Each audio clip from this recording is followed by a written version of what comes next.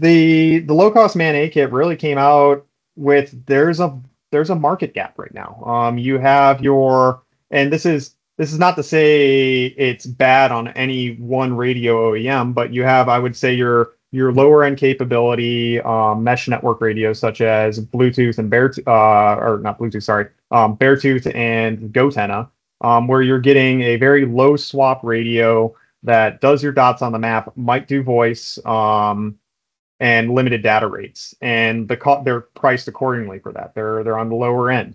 And then you have your high tier radios, your upper echelon stuff like your Silvis, your Domo Tactical, your Persistent System MPU5, your anything L3 that's going to be on the higher end cost wise.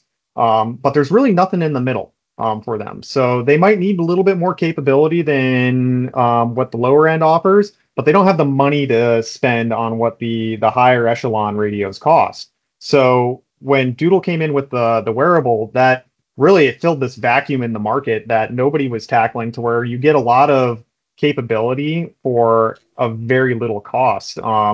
And the cost is actually more towards the lower end. So you're getting, higher in capability for something that, would cost them a little bit more than what a Beartooth or Gotenna would.